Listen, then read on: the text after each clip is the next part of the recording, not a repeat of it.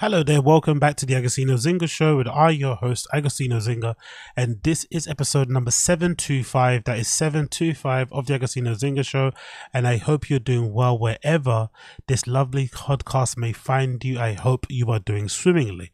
How am I? All good, all things considered. I cannot complain. All good, all things considered. I actually need to double check and see what the score is regarding my illustrious and lovely country, Angola, versus Cape Verde. There's currently an African nations game going on, and I just checked on my flipping Google, and it seems like we drew 0-0 away from home against Cape Verde. We are pretty crap.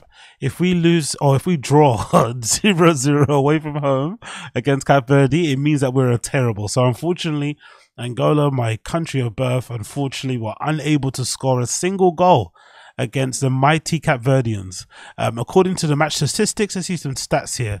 Do we have any stats about the game? Nope. We have a lineup. We have a timeline, but we don't have any stats about shots and stuff, because I'm curious to see how many shots on target we got against the mighty Cape Verdeans. Lineup for Angola's team. Who do we have here? Do we have any namesake folks here on the lineup? Let me see if I can find them here. We'll go on the thing. We click the lineup, and let's see if I can find any namesake people, because this is quite an embarrassing result. I'm not going to lie. It's pretty embarrassing to see that we have drawn 1-1 against the mighty Cape Verdean. So playing for us, who we have here? We have Gaspar, we have Fortuna, we have Mananga, Freddy, Show, Manuel. We have a lovely one here called Luvumba. We have Maluluba, Mabululu, and Augusto. So we got somebody close to me, number 7 actually. Number 7 is a pretty close to me here. He's called L. Lloyd Augusto. We kind of look similar as well, don't we? Daddy! Maybe that's my dad, who knows? But big up Lloyd Augusto, playing there. Currently plays for a Turkish side called Alanyaspor. So big up him. But yeah, we drew 1-1, I guess. So that's not greatest news. But hey, we continue, we strive, we continue, we absolutely strive. So recently I saw on my timeline that the one and only Peggy Gou has a new track out with none other than Lenny Kravitz. Yes, you heard that right. Lenny Kravitz and Peggy Gou linked up for a collab, and it sounds as bad as you think it would sound. I'm not gonna lie, I was kind of surprised that it sounded worse than I actually imagined. More so because of Lenny Kravitz, actually, not because of Peggy Gou. Lenny Kravitz does this weird voice inflection thing, because at the beginning, I was thinking to myself, wow, Peggy Gou's voice is horrible. When the opening verse starts of the record, you think, Jesus Christ, she cannot sing to save her life. Then I was listening closely, I was like, hold on, that's not Peggy Gou, that's Lenny Kravitz singing. And then once you like dig deeper and go into Genius and you check the fucking lyrics, you see verse 1 is actually Lenny Kravitz. So that's actually him croning when he said, "You control my fire, baby. You have got it all." That's actually Lenny Kravitz croning, and he does this weird voice inflection. Like in all these other singles, he sings in a particular tone that you know Lenny Kravitz for, right? If you know Lenny Kravitz songs, you know what he sounds like. I don't know why for this particular record he put on a particular voice inflection. Now, I'm saying this aloud, and I'm not really too sure if maybe his regular records are done a certain way. Maybe he auto-tunes them so they sound a certain way, and maybe on this record he preferred not to. I'm not too sure what it is, but either way his voice sounds horrendous.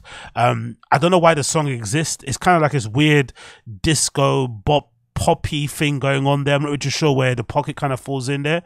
And I'm also not really confused. I'm really confused why this is the second single after Na Na Na Na Na, that it, or was it go? It goes right, because I honestly hated that record, but it clearly did numbers. It was, you know, high in the charts for a bit. It was getting played all over the shop. Like obviously Peggy was pushing it hard. That's one thing you have to give her credit for. Like she does that thing that Tyler the Creator speaks about, where he says like a lot of creatives don't really put time into promoting their artwork or promoting their work in general. A lot of creative people, myself included, will do the work, put it out and never speak about it again. But he basically mentions that you should keep pushing your work continuously. Like you should never stop promoting yourself. Because if you don't do it, no one else is going to do it. And Peggy does a really good job of that. Even when she had the other song, Starry Starry Night and shit, like she absolutely pushed that record until the wheels fell off, you know what I mean? And she always performed it with a smile on her face like it was her first time, like the consummate professional. One thing you cannot take away from this girl, when she gets behind the booth, she might be, again, Peggy Gou might be a pain behind the scenes. She might be a bitch. She might be demanding. She might be annoying. She might be a fucking terrible time to party with, whatever this vibe is. But when she gets behind the booth, when it's business time, she fucking turns that face on. She gets going. She dances. She smiles at the fucking crowd, blows kisses. Like, she is a professional. So I do like the fact that she pushes her record. She came to London. She did that weird, like, guerrilla marketing thing that felt very performative. I'm not going to lie, where it felt like paid a couple people who dance at fucking GAY or some Inferno folk to go and pop down with her at Tottenham Court Road and start voguing in the middle of the park. It was very strange, very odd, but again, it was a real event that she did. She connected with the fans, she touched them, felt them, took some pictures, and then went to perform the thing in the club. So clearly, this woman knows how to push a record. She can push a record really well. But considering the success of It Goes, and again, I didn't like the track, but it definitely went in the charts. This is an odd song to kind of follow up with. I don't really know why the Lenny Kravitz could link up. Doesn't make any sense personally for me. She could have probably put this out on her own without Lenny Kravitz, and it would have done maybe the same. I don't really think he's gonna really take her anywhere musically or even in terms of popularity and stuff, you know, whatever. And yeah, it's just a weird link up. And even the picture, the album cover single artwork thing is just odd. It's like, it's giving like, it's giving father and daughter. It's giving like what? I don't know. It's giving, you know, you see these couples in fucking Dover Street Market, innit, right? Where you're not really too sure who's the one with the fucking wallet or who's the one wearing the trousers. You have no idea. But it's just a strange car cover in general. What it features Lenny Kravitz holding the hands of Peggy Gou, or I might say Lenny Gou, as they fucking walk down the street somewhere. It's a very strange one. Now, maybe this is a collaboration that's going to be the first thing that we see for a long line of collaborations between the both of them, but I don't really know what's going on there. Or maybe they're dating, who knows? Maybe they're actually fucking behind the scenes and this is why they're linking up. But either way, it's fucking garbage. Really, really terrible. Maybe her worst song in her discography, I have to be honest, especially after I checked the actual, where's the actual discography? I think I've got it over here, right? No, there it is. If you actually check her discography, this legitimately might be the worst song that she's ever put out. Let's start from It Makes You Forget, right? That's probably the one that everyone kind of knew her about, right? Itange, you got Hanjan, you got Traveling Without Arriving, Starry Night, and then you've got Nabi. Wow, Starry Night got silver. Damn, son. Damn. Nabi, you got I Go, and it goes like na na na. And legitimately, this might be the worst one. 100% that I Believe in Love Again might be the worst record I've actually heard from Peggy, and usually she's really good at putting out decent singles. Again, maybe not the most amazing, you know, out there flipping artist in terms of creativity and shit, but when it comes to singles, she knows what she's doing. But this record just feels like a pointless waste of time, really. Even the lyrics, like the verse, the opening verse by Lenny Kravitz: you control my fire, baby, you haven't got it all. You got my body and my spirit, winter, spring, summer or fall. You got me rivering to the rhythm, even when I'm feeling small. Oh yeah, you got me rocking to my rhythm, and you got me feeling tall. The chorus: I believe in love again, I believe in love again. Oh oh oh. Peggy comes in: tonight, you know that you're gonna find what you're looking for. You and I to fill your dance floor, baby. Please come on. I wonder what it is about DJing, because this happened to like Nina Kravitz too. I wonder what it is about DJing, especially for the women in the industry. At a certain level of fame and celebrity and stardom, it seems that they all get bored of it. I wonder why. Maybe it is actually boring to stand behind the booth.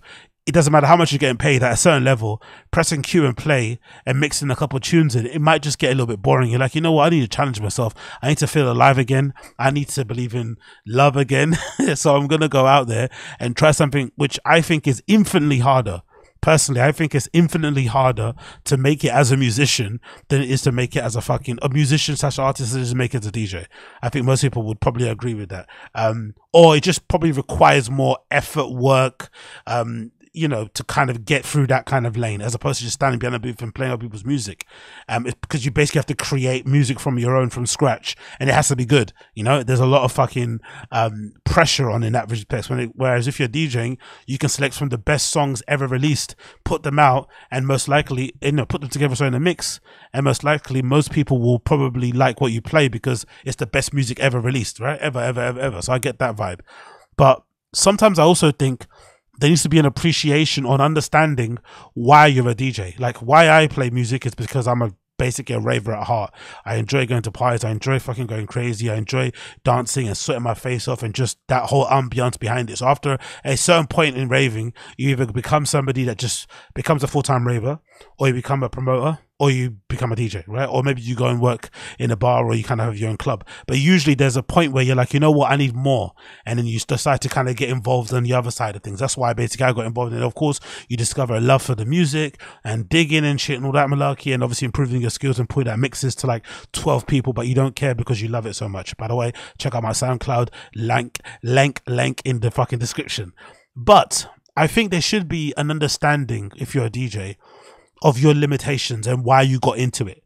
You should be able to understand that, hey, I'm a DJ because most likely I can't sing, or I can't rap, or whatever it is, or I can't perform, or I'm not a good dancer, or whatever it may be. You need to understand that and just be okay with that and kind of sit in your pocket. No, I won't say stay in your lane, but sit in the pocket that you are best at, because I still think as a producer, if she, you know, whether or not she's producing them or not, I still think she's got a good ear and an understanding of how to pick beats and how to arrange things. Because I can understand a scenario where most likely she may have a ghost producer, but they work in conjunction with together. And I don't think there's anything wrong with that. Maybe she makes them all from herself from scratch, cool. But if not, I'm still believing she has a good brain, because I think Peggy's like underrated when it comes to the whole business acumen side of things, right? And understanding how to move as an artist. So I'm pretty sure she has a very good A&R brain to pick up certain beats, to know what works where, to how to arrange things, like an actual producer in the kind of conventional sense, right? And obviously put the records out and market them and just push them in the way that she pushes them, unapologetically, getting to work, always smiling in the face. Like, she's not doing a trippy red. She's not fucking cancelling tours or anything. Do you know what I mean? She rarely even cancels shows. Like, always there, always prepared, always going to play, always got the game face on. But there should be an understanding that that's what you do the best. That's what you're fucking world class at. That's why you get the big bucks. But then when you go into the artist thing, it's a bit, But then I say that and I think to myself, look at Avalon Emerson. Avalon Emerson's got this band that she's put out, right? And before she put that band out, I wasn't really sold on Avalon Emerson as a DJ. I'm not really the biggest fan. But the music, the album, let's not lie, that album is fucking good. You know, and I have to give her credit. So sometimes taking chances can be very risky, because I guess you could fail, right? And you could fail terribly and everyone can see it in public. But then I guess in some respects, it also is a little bit of a, there's no risk involved really, in it, because you'd imagine most of the fans that like Peggy Gou for her DJing and her producing in the dance music sense will probably not care if she flops in her pursuit to have a solo artist career, because that's what it looks like she's angling towards. The way the music video for It Goes, sorry, what's that record called? No. It Goes Like, right? The music record for it, for the music video for It Goes Like, the rollout for it, obviously the link up with Lenny Kravitz, it feels like she's angling herself to be more of a artiste in that regard, right? But I guess in her defense, it's basically a riskless pursuit, because your fans that like you for DJing and producing aren't going to fall out of love with you because you put out a couple dud records or shit, or even a double album. They're still going to be there. And the fans that you're trying to chase being a solo artist are going to be there when the songs are good. And when they're not good, it won't matter, because you've got your DJ fans to kind of fall back on. Because if she decided to go next year and start doing fucking 400 dates or some shit, right? There's many agents, many promoters, many venues that'll take her up in a heartbeat. She's not short of gigs, so that's no problem about money or about getting out on the circuit again. She's still super young, so she's got a long career ahead of her. So all that stuff is in there. So maybe this is a bit of a free shot. Fuck it, let's try something new. Let's go down this route. Which might explain why this is happening the way it's happening. And then of course I think about the Avalon Emerson album. What's it called? I got it here on my phone. Avalon Emerson and the Charm. Is that what it's called? No, Avalon Emerson, and the album's called The Charm, sorry. And it's fucking good. I was really doubtful about whether or not it would be great, but that album is really good. 9 tracks, under 40 minutes, superb little alternative, I don't know what you call it. Is it alternative? I guess you'd call it indie or something along those kind of lines, but it's a really good album. So maybe Peggy Gou saw that, or maybe was planning before that to do that, and now she's trying to go in that lane. Personally, for me, I think, you know, again, the singles for me haven't been the greatest. It Goes Like, whatever, I could do without it, but it's obviously been super popular, as you can see by the fucking certification. Look at that, it's a gold, it's British gold. It's also got another gold. What's FEMA? Oh, it's gold in England, it's gold in Italy, it's also gold in Greece. Jesus Christ, what's the chart position here? In the US dance charts, it got to number 5. In England, where did it get to? UK, it got to number 5 too. Jesus Christos, bro. That's a really good result. So big up her. So I guess maybe I'm the one that's maybe not in the loop and doesn't really plugged in. But personally for me, I didn't like the record. Thought it was a bit terrible. And if anything, it's another reminder of just how difficult it is to be an actual artist outside of playing music of other people. It's not that easy. Talking about things not being easy, Playboi Carti fans, myself included, Jesus Christ. The news that we all knew was happening sooner rather than later, actually. I think most of us had this kind of, you know, in the back of our heads that this was going to happen, but it's been confirmed now by Playboi Carti's camp, Opium, everybody, and obviously Kuroku have got the fucking link on there. It says the Antagonist tour that was meant to start in November in Europe and December has been postponed. Has been postponed officially. Antagonist tour featuring Playboi Carti, King Carson, Destroy Lonely, Homicide Gang, everybody on Opium has been postponed until the foreseeable future, which again is no surprise for most Playboi Carti fans. I think if you're a fan of Carti, similar if you're a fan of flipping Ye, you just know that it's always going to be disappointment and L's and postponements and scrapping of dates and promising and never following through. And now we've basically got that confirmed to us. The tour is meant to start in November, has been officially postponed, most likely for the foreseeable future. And we know what the reason is, isn't it? These guys are just too lit. They're making too much money. They're doing way too well. They've got the fucking youth in their palm of their hands. Like you have to think of Playboi Carti and Opium in general. Just more Playboi Carti. He's really unique in his position, more so even than Lil Uzi Vert, and more so even than, I don't know, Yachty and 21 Savage. Those same people that he was doing the fucking, yeah, maybe that same kind of group of people, right? That he kind of came up with. I don't want to say the cypher because he wasn't in that cypher, but he's in a unique position because he's one of the only ones in that group who doesn't really have to drop very frequently to keep his fans engaged. Like, no fan of Carti is going to jump onto somebody else just because he's taking long to release, or just because he cancels certain things. Like, they're still going to be there. Do you know what I mean? It's one of those, he has those weird fan bases where they're not going anywhere anytime soon. So he can afford to take chances, go on a break, do this whole mysterious thing, and they're not really going to go anywhere. Where the other ones, you think they are more in the artist grind. Like, they can't afford to take time off. Like, they have to kind of keep putting out stuff and hope the fans don't go anywhere because, you know, that's basically the game that they're in. So maybe he take that for granted. Or the other part of it might just be Carti's lit in it. He's probably out getting high, you know, God forbid he might be doing some other hardcore drugs and not just the party drugs.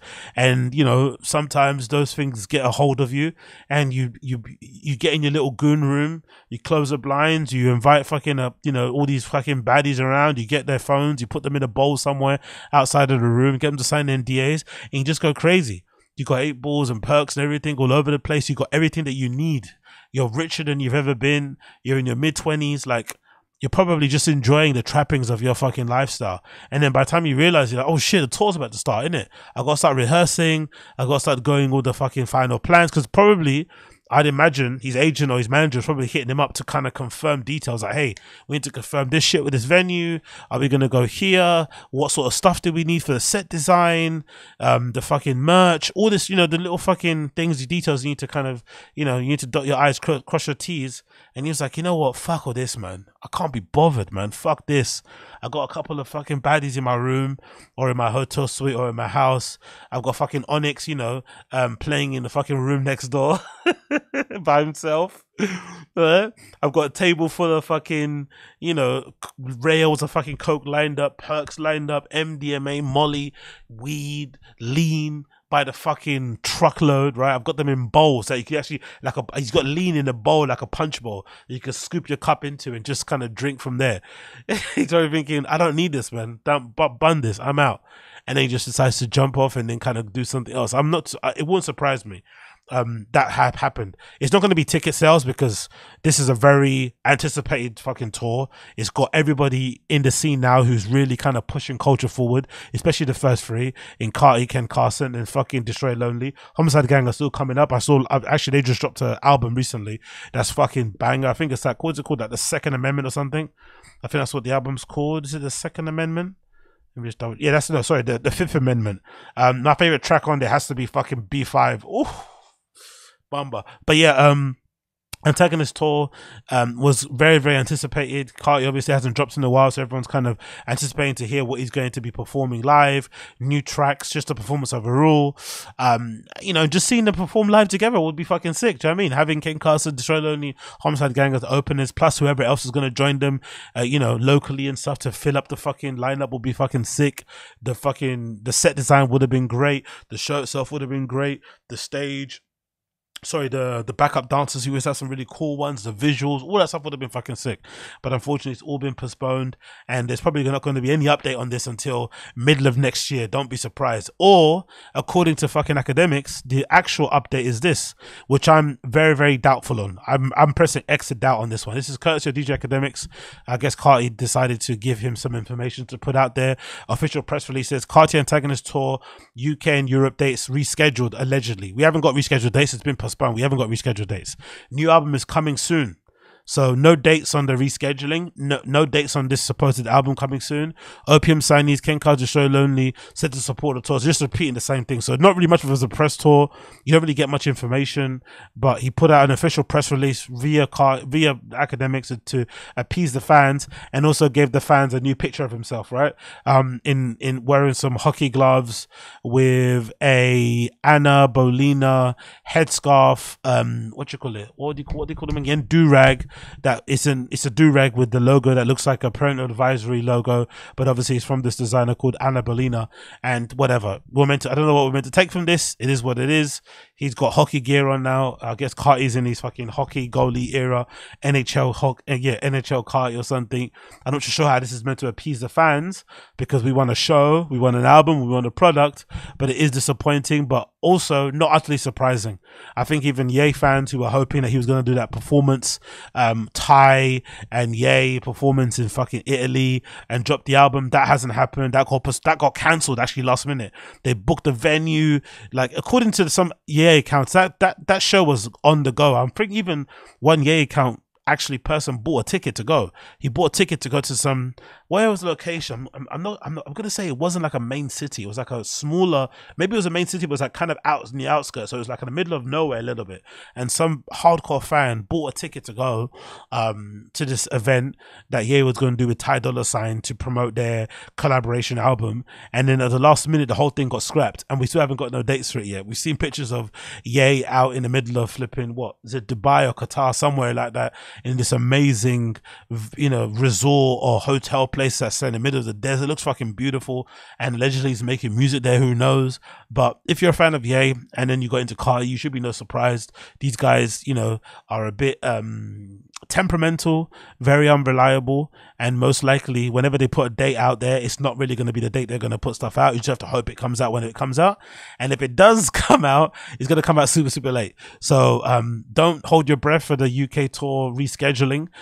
When it happens, it happens. Don't hold your breath for the new album release date. When it happens, it happens. It's really a big shame, really, to be honest, because I was looking forward to it. I was definitely going to go to the UK tour. I was obviously looking forward to that tour, probably leading up to announcement of the new album. But now we have absolutely no details.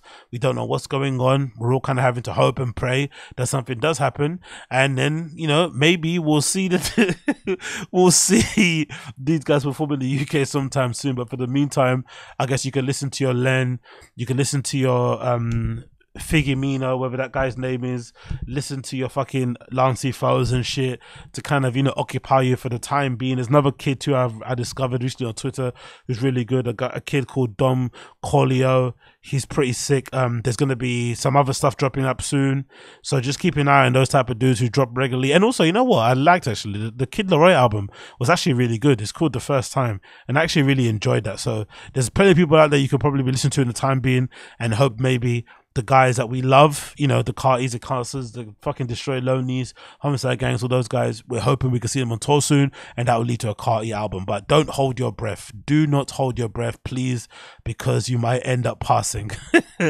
because it's not going to happen anytime soon. Talking about stuff happening this time soon, I'm really, really happy and pleased to see this new fucking music video featuring J. Cole and Drake. It's absolutely amazing, and it kind of reminded me of the incredible run that Drake has been on at the moment with these fucking music videos. It feels like he hasn't missed so far, music video wise. Like, he's been absolutely killing it when it comes to music videos. I think of the one that he did with fucking with 21 Savage, Jimmy Cooks. That was sick. I think of the one where he did with all the girls are basically trying to propose to him. I forgot that one, what it was. I think it was like a prom night or something. I forgot what that song. Oh, that's it. Falling Back. I think of Sticky. That was great. Jimmy Cooks with 21 Savage was a fucking awesome video. The performance with Savage for Privileged Rappers was fucking sick. Rich Flex was really good. Jumbo Shit Poppin' was good. Spin About You was awesome. It basically seems like he hasn't missed with his music videos. I'm not sure what happened, because there was a period in time where Drake's music videos were terrible, really average, really corny, really lame, and if anything, they made you kind of hate the songs. But somewhere along the line, he sort of turned shit around and decided, you know what, none of this. Let's actually go and start putting out sick music videos again and reminding these motherfuckers what time we're actually on. And so far, this video that he did with J. Cole for the fucking single first person shooter is absolutely sick. I love that how it's basically two goats, you know, battling out throughout the entirety of the fucking music video. That's currently the theme. I love the fucking first scene here that you got Drake and J. Cole playing table tennis in front of a crowd of like hundreds of thousands in some arena. It starts off in the office and then it goes to them playing in an arena. That looks absolutely sick, and they got types of like all these fucking phones watching them play in the dark in this massive fucking space. And then I love how they recreated this iconic picture that most of you will know that was done for Vogue. I think that features Messi and Cristiano Ronaldo. If I'm not mistaken, the only sad thing about that picture, if I'm not mistaken, wasn't it true that they weren't in the same room at the same time? It was a photo shoot that they basically blended the images together. That was the only sad thing about it. Like, there's no actual footage of them doing the photo shoot together, if I'm not mistaken. But regardless, Drake and J. Cole recreated that amazing scene between Messi and Cristiano Ronaldo. That was really sick. Then you got this really cool little scene here with Drake and J. Cole looking at they're squaring up for a fight, UFC type of thing.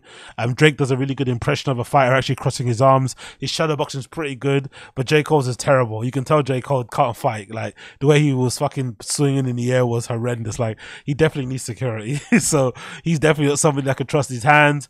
I also love the meme bit where they're pointing at each other, like the Spider-Man meme. That's done really well. J. Cole probably he couldn't put the mask on because he's got too much, these dreads are too much. Obviously fucking Drake did. That was fucking awesome. And then I also love, the best bit for me was when it turned and the beat switched towards the end, and Drake obviously flipping spazzed and went absolutely crazy, right? In that verse, he went absolutely nuts. It actually reminded me why I love the song so much. I felt like, as much as people complain and say that Drake should have come harder or that fucking J. Cole washed him, I think what he did really well in this album in general, he let the songs breathe. Like, when somebody else would fit better, like even the Yeet feature, Yeet obviously spun on that verse, on that track that they've got together, but I felt like Drake did that on purpose. Like, he actually is at a place now where maybe he's not as, what's that thing called, insecure when it comes to his records. He's not really trying to outperform or out-rap people. He's actually giving them space to do their own thing. And I felt like he did this with his J. Cole feature. Like, he actually let J. Cole do his thing, snap and go as hard as he needed. And at the end, he obviously did his thing. But it was more so, hey, what can I do to bring the best out of both of us on this track? And he spun and he did that shit. I love it. I actually do love these pants. I think last time I remember him saying something along the lines of he makes them himself. Drake said he makes these pants himself. I think it was during that interview with one of those Instagram what are you wearing outfit type people. I think he mentioned he makes them himself, so he just makes them in different materials and shit. But I really like the pants that Drake's wearing these massive oversized cargo things, because they're kind of done in a shape that he obviously likes, where they're really narrow at the top, but they have this kind of bulbous, almost wide fit at the bottom, but they're also not super flary. They just look more baggy. That's something that I actually like. I'm not really the biggest fan of the constant flare thing. I kind of like when they're just baggy. You know, they've got like a slim fit, but they're just baggy towards the bottom. So he cuts those really well. There's a really great scene. I love the bit where he's naming all the girls, and then the girls are all like the dogs in the fucking lift. That's really good, right? Carlene, dun, dun. Like, he fucking snaps on that one. That's a really good scene. Obviously, with the dogs coming out, and then there's a really cool scene here where Drake's at the top of the building, like Michael Jackson, right, with the fucking pavements bits lighting up on the floor, and he's dancing and shit and absolutely going crazy. And he's got this really amazing, he's got like, it looks like it looks like he's got like a bejeweled coach jacket on. Like he got a coach jacket and he got it basically done in sequins, which looks sick. I'd love to see that actually. If that's true, someone make that. Like take a classic streetwear staple, which is a coach jacket, and then cover it in fucking sequins. So it's all sparkly and shit. And he's also wearing the original Michael Jackson glove that he's got, performing to a crowd of people down below, right? He's got it here. You can kind of, I think it's like a baseball jacket. Maybe it's a baseball jacket. I'm not too sure what it is exactly, but it looks absolutely sick. But then I love the best bit for me is the statue, because it reminds me of that, if you remember, I think around, maybe it was, yeah, was it? I think it was the album History, actually. This is why I know some of Michael Jackson lore. During History, Michael Jackson was fucking, you know, biggest person out, and his record label decided for a promotion of his album, they decided to make this fucking huge statue that was really big. It was a big statue, and they had 5 of them, and I think they sent them to different parts of the world. One of them came to London. If I remember correctly, they had it on a barge going through the fucking River Thames, and they had to even fucking stop the fucking what you call it, they had to one of the bridges, I forgot what the bridge is, had to kind of be lifted up for the fucking statue to go through, and it was huge statue that was made, and it's kind of like in grey with Michael Jackson's it's kind of the iconic pose that he does in that video that everyone kind of knows, the famous one where he's wearing the glasses and has that kind of metal admiral fucking uniform on, and he's performing, and he just stands there for like 10 minutes not moving, and everyone in the crowd is fainting and shit. It's that exact pose. They got that pose and they made it into kind of like clay, you know, cement type looking thing, and they had it flown or you know, put in 5 different locations around the world. And I think Drake basically copied that same statue, if I'm not mistaken. So you see the same thing, because obviously made it in grey as well. It looks fucking sick, and it's the same statue that he wore. No, it's the same pose that he wore in the video for what's that one where he's wearing the fucking Virgil stuff. That's AM in Charlotte, isn't it? Yeah, 8 AM in Charlotte, with a jacket that's covered in the V's, which is great as well, because Drake's always fucking bigging up and honoring Virgil's legacy, even more so than fucking Ye, which is awesome to think about that, and it really, considering that Ye is a much closer friend to Virgil than Drake was, but Drake definitely does honor his name. But yeah, big up Drake and fucking J. Cole. Love the fucking music video, absolutely well done. And I think the director as well needs to get a lot of credit. Who's the director that did it? Director was Gibson Hazard. Gibson Hazard absolutely smashed it. Whoever Gibson Hazard is, absolutely killed it. Gibson Hazard absolutely killed it. What a great fucking music video. I enjoyed every fucking bit of it. I think he's even got a credit at the end, isn't it, somewhere here, if I'm not mistaken. Let me see if I can find it. It's got a credit, like a massive, there we go. Gibson Hazard deserves all the credit there for that amazing music video. Of course, they're featuring J. Cole for first person shooter. Absolutely loved and enjoyed it. Absolutely loved and enjoyed it. Moving on from that one, let's talk a bit quickly about the New Balance and JJJound. We've got another pair about to drop. It seems like they've got a long-standing collaboration agreement here going on, and so far I've loved every single release. So, and I also love these. They're kind of done in this olive green nubuck suede finish. Let's see if I can get a picture up to load. There's a big one, and it kind of looks more like a nubucky as opposed to a suede, a bit more flat on the texture. The only thing I don't like about them is the laces. I hate the cord laces. A lot of people do these to kind of give the shoe an outdoorsy type of feel. It looks like it might have GOR-TEX on them as well, right? Is that a GOR-TEX label on the side there? I'm not too sure. It has a GOR-TEX label. It might look like a GOR-TEX label, but regardless, I think a lot of people do these kind of like cord laces to kind of give the shoe an outdoorsy type of mountaineering-ish type of feel. But I just think they're terrible to lace, basically. Like if you're gonna do cord laces, you have to have the little what you call it, the little spring-loaded clip that you got, so you can just pull the laces through, and you don't need to actually kind of lace them yourself and tie a knot. Similar to how they have with Salomon's and shit. I think that'll work out better, but I just don't like the laces anyway. They look fucking horrible. But the only thing that is good with these is that this particular designer laces, where it's black and it's got the white dots or the white little threads on them, you can get that style of lace in like a regular nylon, cotton lace, whatever the material is made of laces, and obviously that'll work better. So if you do purchase them, you can probably swap these tubular cords for a tubular set of laces that've got the same designs, or flat laces with the same designs. I think will work best, because I don't really sure I want to, because again, you can't really knot cords, especially if they're kind of springy and got elastic in them. They're hard to really knot. So you're either gonna have to buy them your exact size so they don't slip off your foot, or you're gonna have to just walk like a duck, or like a sneakerhead. You know, sneakerheads back in the day used to walk like a duck with the kind of your toes pointing out and shit. Maybe it's the only way to kind of get them to kind of stick on your feet. But I do like the color combo. You got this again, like I said, olive green, or I won't say olive green, more of a darker green. The on the upper with a mixture of black, and I also love the black out, because personally for me, when you have a black midsole, you have to have a black outsole. When it comes to New Balances, there's too much shit going on there to make anything else to make it work. So I do like they've got this solid black midsole here, and obviously you got the mesh on the other bits and pieces here, and I think maybe GOR-TEX underneath. So it's a good mixture of the nubuck, the leather, and the mesh going all on there in one time. It's a good little side profile also. They look really good. I like them. They look really bang. I'm not going to lie. I love the way they look here. No idea on the release date so far. Oh yeah, it's GOR-TEX. You got GOR-TEX there, and the model is a 2002R.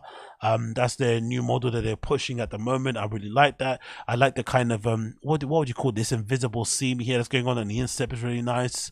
And just even the section of materials here, right? That's a good little mixture of the materials. You've got a little bit of maybe 3M here. You got some mesh. You got the nubuck, and then you got this little kind of rubber plastic heel tab counter thing going on there, and of course you've got the little addition of the fucking JJJJound hit. Oh, and if I'm not mistaken, that picture of J. Cole and Drake, J. Cole's actually wearing the JJJJound New Balances, isn't he? Yeah, he's actually got them on, actually. The ones that released, maybe the ones before last. I think that these are 990s or 991s or something. I forgot. But it's actually got you can actually see the JJJJound label here at the back. So he's actually wearing a pair of the JJJJounds, actually, if I'm not mistaken, right? There's a label there at the back you can see. And Drake's wearing, I think Drake's wearing that brand of shoes that he has been posting on his Instagram. The ones that are made by like a small designer. They kind of look like space boots, obviously to match his big chunky jeans he's wearing. So it's got like, Chrome Hearts custom jeans they're done. But yeah, J. Cole's also wearing a pair of JJJJound. So JJJJound shoes are really doing a thing nowadays, and I do love, again, maybe I would have preferred to have this JJJJound written on this kind of this heel counter there instead of on the back heel tab, to be completely honest. But it's nice, I guess, because it looks like that heel tab at the back might be GOR-TEX, so it might be a 3M. So once you shine a light on it, and especially with this white counter with the text, you'll probably have this great feature where if you probably do a flash on the heel tab, it'll shine, and then you'll have this JJJJound written on the outs. You know, you have a clear bit basically where you can read the JJJJound. That might be a good little feature. So maybe that's why they did it design wise. But again, no idea on the release date or when they're gonna come out. But they do look absolutely sick. Absolutely sick. And continuing on from that, we have this really cool collaboration between Bone Soda and Salomon on my favorite Salomon model, which is the XT-6. XT4s for me feel a little bit, or look a little bit flat. I don't like how they wear in. They kind of lose all their shape. They kind of remind me of the old Converses before the 70s were put out. They had a tendency, when you wore them too much, they would kind of just lose any kind of form or sturdy or rigidness they had. And then when they put out the Converse 70s, it felt like you could wear those things into the ground and they'll still have that really nice, almost triangular shape to them in terms of its kind of overall look. And I think the XT-6 will do the same sort of thing. You wear them in, you batter them, but they still maintain their fucking form. And I have a pair, so I can really attest to that. And definitely for me, they are my favorite model from all of the fucking Salomon lineup. So it's good to see Bone Soda collaborating on these. And colorway wise, you have this really, really nice, almost, I must say, washed out pink, almost lilac purpley color on the inside with the mesh, with this really nice pattern similar to the pattern they have here. The kind of it's almost like a webbed, someone could probably say it might look like the residue of, like, you know, human ejaculate all over it, but I do like more sort of a Tipexy Spider-Man sort of pattern, or spider web pattern on the upper. And then you've also got this kind of off-white counter with the cage, and you've also got the same thing with the bottom bit of the upper here just before the midsole, that's done in this kind of off-white ivory type of color. And of course the Salomon logo embossed in there. You've got some nice tubular laces there, none of that rope elasticy nonsense, especially with the whole pull tab thing, which I fucking hate. A normal tongue, of course, that you see on the XT6s, and Bob's your uncle, Granny's your aunt. Now for me personally, I'm not the biggest fan of all black midsoles and all white, I'm not the biggest fan of light uppers, all black midsoles and all black outsoles. I like it if you're going to do an all black outsole, or all black midsole, and outsole, to have the upper be somewhat dark. That's why I think the JJJJounds that we just spoke about earlier, which are over here, that's why I think these JJJJounds work really well, because the upper is kind of dark. You've got this really dark olivey type of tone with the blacks on it, and of course some of the grays involved, and then you've got the fucking black midsole. That's how I think those things work the best, personally for me anyway. I don't really like when it's like a light light color like this on the top, this white kind of pinky color, and then it's got the black midsole. It kind of makes them look a little bit too clumpy, weird, big. I'm not even trying to describe the look of them, but if you see it, you can't really unsee it. Personally, for me, like that black midsole with the dark upper works far better than how it does here with this color. But still, I like the fact that they're a collaboration, because most likely, you know, it's easy to tell that these are a special edition, because everybody in London and probably most metropolitan or hip cities in the world is fucking obsessed with Salomon shoes, and these sort of stand out a bit more because of the colorway. You're not really going to get these, you know, regularly in a pair of, you know, in a size or something. So maybe that alone is what makes them worth it to get. But it's just the midsole thing I'm not really a fan of. But I do think once you look down on them, like that pattern, that kind of spider web sort of print pattern on there looks really good. The black tongue with the contrast of the fucking white laces looks really cool. And I actually do like how this color of the black sort of the what would you call it, the little tip that kind of pops up here at the front of the shoe. I like the contrast of how it kind of contrasts with the white in here. So that kind of looks quite cool. I'm not going to lie. It does really look quite nice. Let's see what they say here on the blurb. It says, following the release of their collaborative friends and family RX slide, which is this one down below, right? I fucking hated this slide.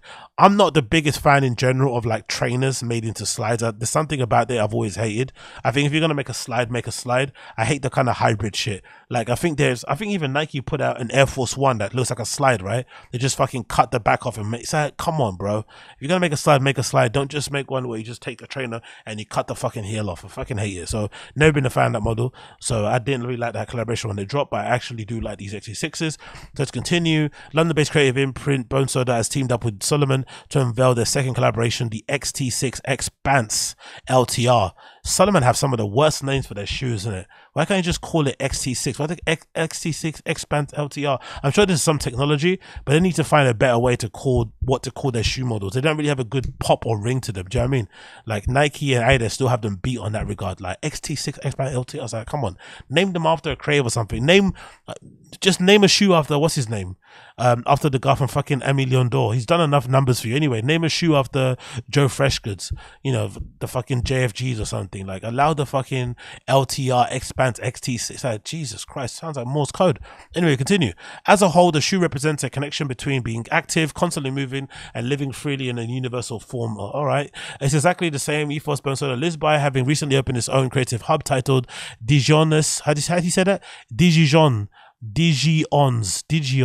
a purposeful and modular space that allows like-minded people to learn new skills, connect with peers, and foster creative thinking. So like every other space, isn't it? But I like it. I like how you have to always kind of reinvent this idea of a collaborative space where you can buy zines and you can take little pictures of yourselves and you can shoot the shit, play cool music, maybe DJ in the corner, have some drinks, right? You have to always kind of find new ways to make those spaces make sense in the new era. But still, big up them for putting it out there, because I'm sure the kids are connecting with it and loving it. Let's see now. Bone Soda's latest creation with the Salomon has been unveiled to support the foot, while its web graphic represents the support of the community. Really? Bone Soda's latest creation from Salomon has been unveiled to support the foot, while its web graphic represents support for the community. Yo, hypebeast writers need to be fucking, they need to be arrested and thrown in jail. Additionally, the shoe is an ergonomic approach to living life in color. What's ergonomic about this? Like, I guess technically all shoes are ergonomic, but come on, bro. Designed with a full grain leather upper, the shoe has been crafted, provided long wear and durability, while the agile chassis TM skeleton gives further stability. So basically that TM skeleton thing is kind of, what's that word called? What was that Nike thing called with the fucking strings? It's sort of like their copy of that, innit? That technology. Because I remember Nike had this technology where it was like these sort of web things or whatever that was on the, it kind of worked really well. I remember I had a couple of running shoes that had this sort of thing. I remember it was undercover running shoes, that kind of Gayusku line. And they had this weird web design on the sides where essentially once you put your laces through the lace hoops and you tie them, the idea was that those little web designs had a bit of give in them, so that they would kind of, you know, clasp your foot a little bit tighter on the outside so that they wouldn't move around too much. So I guess these 3A type letters are the same sort of idea, where they have some sort of binding in there. or some sort of support or some sort of web system where when you pull them on the lace tabs, they sort of like tighten on the outside, maybe. But it seems very Nike. I wonder if Nike are okay with them copying that technology. But let's see. The Sensi Fit TM is used to cradle the foot from the out midsole and with the lace system. See, that's what I said already there. Offering a secure, snug, and virtually customized fit. You can find a close look at the skeleton available, and it's going to be available on November 16th. So they already dropped. They probably already sold out anyway. Let's actually double check fucking what's it called? Let's actually see if they're available on StockX. So because they might have actually already been sold out, but let's see what StockX is saying about them. Let's see. Bone Soda New Balance XT, was it XT-6, right? Let's see. We've got the slide on here, but it doesn't seem like they still have the XT-6s, even though it says on November 16th. What day is it now? Is that why I'm bugging out? Oh, it's a 7. Yeah, okay. So the rest have dropped already. So why aren't they listed on here? Did they release already and no one's got a pair yet to resell? Probably. Maybe that might be the case. But you've got the slide here that's already going for. Let's see how much the slide's going for in terms of resale. Let me get up on the screen there so you can see with me. So we've got the Salomon RX slide that was also a collaboration with Bone Soda, the 3.0. If that's how bad the 3.0 looks, I'd hate to see what the 2.0 looks like. Because honestly, I hate sneaker slide type of things. Like, they look fucking awful. Personally, for me, that actually look better as a sneaker because it's got that nice little sock neoprene design here. But as a slide, no thank you. I don't want to slide like that. I actually don't want a slide that fits that snugly. Actually, I want my slide to be loose and, you know, have my feet kind of, you know, I want that kind of sound where my feet are kind of getting clapped. You know, that's what I want. I don't want these fucking snug slipper neoprene type fucking gizmos on my toes. Give me something to slap on. Okay, so far we don't have the StockX one. All right, fair enough. I'm waiting for the price on these to see what the price is. It's not telling me. Unfortunately, my computer is loading like an absolute snail. But yeah, we don't have the other Salomon shoes. They're not actually listed on here, to be honest. Let's see if we can kind of get them up on here. But let's see if we can get them up on the search. Let's see what we can find here, because I'm surprised that these aren't available to purchase right now, actually. Especially on StockX. I thought they'd have them already available once they've already dropped on the 17th. But I guess maybe I was the one that was incorrect and in the know. And wasn't in the know. Maybe it was me.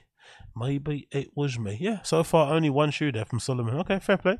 Well, I guess you have to check them out when they do release in general. But so far, I have no inkling as to when they're going to drop or if they're available to purchase right now. It doesn't actually seem like that's the case. We don't actually see them anywhere here. Okay, let's see here.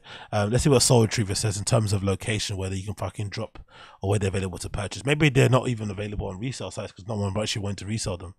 Okay, they're available to release to buy now. Was it released once? One site released already on Salomon in the United States and nowhere else. So you can buy them now and go and Slam Jam are selling them. Okay, cool. For how much? 165, 145. Damn, son. They are not cheap, are they? 145. Oh no, they're 160 actually. Even more expensive. Damn. Bone Soda XT-6 Expanse. Vanilla. Okay, it's a vanilla ice, the color. I thought it was like an ivory. It's more vanilla ice, and the purple or the pink is more of a pastel lilac. To be fair, they look really good here. That product shot, I think the lookbook images don't actually do them justice. I'm gonna be honest. The lookbook images kind of dust them out, but these product shots from Slam Jam, they make them look far better. They look really hard. I actually love that whole entire black midsole, especially with the shiny plastic, you know, what's that technology called? ACS counter thing on the back. That looks really cool. I'm not gonna lie, these look really nice. I'd actually wear these in a heartbeat. They look really cool. Oh, and the back heel tabby thing, if I'm not mistaken, is that sort of like a, what's that material there? Is that like a suede? Different. Nubucky suede. You know I'm a sucker for Nubuck and suede, but that I like how it's kind of dyed a little bit here on the outside. So because I'm assuming once you wear these out, especially if it's different materials, you have a different type of wear and tear and aging and whatnot and dyeing on certain parts, similar to how the Tom Sachs shoes were, where they'll purposely pick up dirt and age in different ways. So you have these different tones and shit going on there. I really like these, man. These look really, really fucking cool. And you got a nice little Bone Soda hit on the tongue there as well. Yeah, these are really nice. These are one of my favorite New Balance I've seen in a while, to be fair. Very, very well done. So big up them. You purchase them if you want. Have they actually got them on my size still here? Emo went back in stock. Okay, cool. All sold out. My size all gone as well. Fucking cunts. But yeah, big up them. Absolutely love them. Can't wait to see what else they put out in the future. Moving on from that, we have this really cool feature update as well, courtesy of Over and Under, regarding Lil Yachty's Air Force One. So if you remember, there was an episode of, what was it? I forgot what episode, what show it was. I'm gonna say it was a random show of one of those like sneaker store somewhere in America where American rappers go and buy like expensive shoes and shit, right? One of those kind of resale stores, and they had like a little interview with Yachty as he was walking around looking at stuff to buy and whatnot. And I think he mentioned in the interview, let it slip, that he's got a collaboration with Nike coming up. And I was curious because he's in a bit of a different phase in terms of his style. He's trying new things out. He's experimenting with his shoes a bit more, and he's kind of got his own little style thing going on at the moment. So I was curious to see, would he decide to go for like a legendary sort of shoe model, or would he try and do the Cactus Plant Flea Market thing? Because I think he's capable of doing that. The lane that he's in now, how he's kind of, you know, the kind of frequencies vibe he's on now in terms of creativity and his inspirations and his looks overall, I feel like he could easily decide to go, you know what, I'm going to go the Cactus Plant Flea Market way. Instead of just doing the bait model, I'm going to go and put out my own shoes similar to the Flea 2 and just see what that does. I thought that was what he's going to do, like he'd just make his own model from the ground up, maybe using the base of a sneaker that already exists, but kind of fleshing it or kind of, you know, adorning it with things to make it look a bit different. But he hasn't. He's actually gone the opposite way and decided to go into the archive and do a collaboration with obviously one of my favorite sneaker models of all time when it comes to Nike models. My kind of top 5, I always say, are the Jordan 4s, the Air Trainer 1s, the Air Max 90s, the Air Force One, and I guess my last option would be the Huarache, the original LE. Those would be probably my favorite Nike models of all time. But the Air Force One is definitely up there, especially the Low. I think the Low is by far one of the best Nike models ever. I think that the panel design is far, you know, that particular model and the shape exceeds anything a Dunk could do. I've always been surprised why Dunks seem to be more popular nowadays with the current trends in Air Force Ones, considering the amount of options you can get on Air Force Ones, considering the looks, considering the versatility, the shape, you know, the extra bit of height it gives you, the sturdiness, everything about it looks fucking sick. But one thing I do love about this Yachty collaboration with Nike for the Air Force One is how simple it's been done. The execution is what really impresses me, because it seems like he's a real sneakerhead, because this looks like an inspiration that he would have maybe got from some of the older Nike collaborations from like maybe the late 90s heading into the early 2000s, especially some of the Co.JP ones, because I feel like the Co.JP ones are Japan exclusives. What they did in terms of colorways is that they either went super crazy hard, like the 3M Snake, for instance. Right? I've still got one of these in my collections. Watch, I'll show you what this is. One of my favorite one, right? 3M Snake, right? And it's the Co.JP one specifically because it came out as a retro, but that's not the one I have. I had the actually original one, right? And it's fucking beautiful. And I think I purchased them from like a random store somewhere that didn't even know what they fucking had in their fucking, you know, list of things. But this Co.JP Nike, the Japan exclusive one, this is how I feel like the difference in terms of like great Air Force One designs. You go either crazy like these and you have like a black and silver model where it's basically got black and it's got silver bits here are made in 3M with a snakeskin swoosh, like done in incredible premium materials, just an absolutely beautiful fucking shoe. You do like this, or you do something really, really subtle like the recent ones, which I really liked, which were the Kith Air Force One, right? I think it was a Kith one, and they were like an exclusive. I think they were like a one that there was a very simple one that he did. One of my favorite models of recent years, actually, collaboration wise. So big up Ronnie Faye for doing these, where it's basically an all white upper. The swoosh has been made with like it's got the Paris sort of like colors on the tiny swoosh on the front, similar to like the back in the day Air Maxes. You've got a nice pattern on the swoosh. You've got a blue lining, but essentially just a classic Air Force One. So I've always felt like if you're gonna do a fucking Air Force, it's either go really crazy or go classic in terms of the color combos. Another really crazy one would be the Undefeateds from recent years, right?